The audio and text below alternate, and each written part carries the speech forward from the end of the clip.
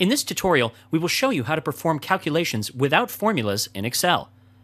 Let's try to subtract 500 with the entire random number list that we have. Type 500 in an empty cell and copy it. Once done, select all the cells which you want to include in the calculation. Press Ctrl Alt V and a new window will open up. From the many options, choose the Subtract option. As you can see, that 500 gets subtracted from all the numbers in the list. On the right-hand side, we have a list of expenses.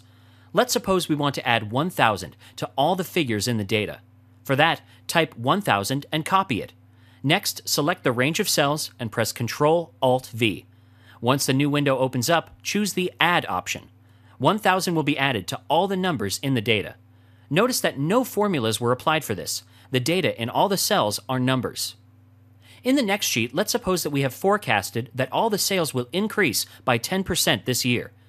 In an empty cell, write 1.1, copy it, and make a selection of the entire data. Open up the Paste Special window and choose the Multiply option. All the numbers will increase by 10% in the sheet.